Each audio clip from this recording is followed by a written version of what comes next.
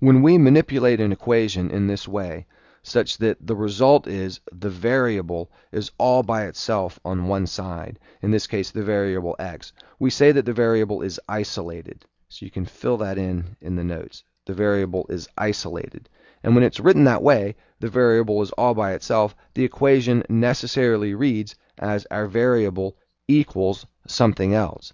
And solving an equation typically involves isolating the variable. Isolating the variable and solving the equation are typically the same thing. Once it's in the form x equals something else, then we know x. X is that something else. So isolating the variable, that's a term that you'll hear a lot.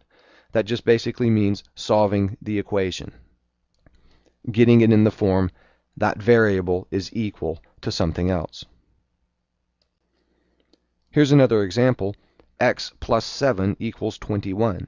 We can solve this. We can isolate x by adding negative 7 to both sides.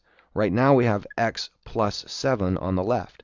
If we rewrite it to say x plus 7 plus negative 7, then on the right we also have to add negative 7.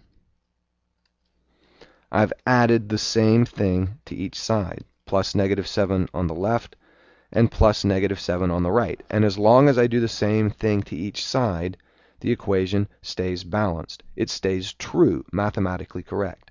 And again, you can see that on the left, the plus 7 and the plus negative 7 cancel each other out. Those two add up to 0. So once we cross those out, x is isolated. And on the right, we have 21 plus negative 7. And that equals 14. So the equation is solved. So you see that we can use this concept of adding the same thing to each side to solve equations. And the main idea is this. We can add something, anything we want, to one side of an equation as long as we add the same thing to the other side. This concept can be stated as a general principle like this.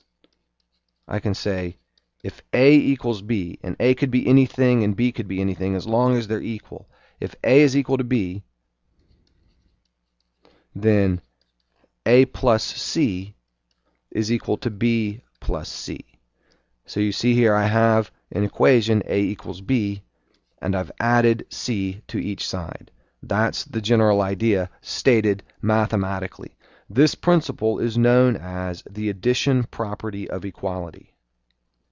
The examples we've looked at so far may strike you as being very simple, but this principle works even if the equation is very complicated, and we'll look at some more complicated examples next.